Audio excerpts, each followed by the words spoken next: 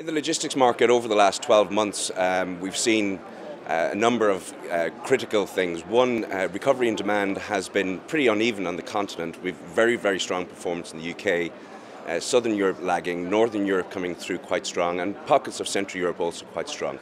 The second thing is, as a consequence of demand, recovery in demand being uneven, we've seen a slower pace of rental growth. So our forward-looking view is that rents will recover, continue to recover, but the tail of recovery will be longer.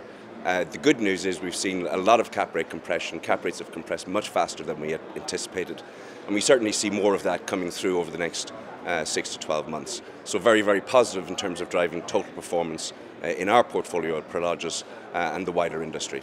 So that's good for investors.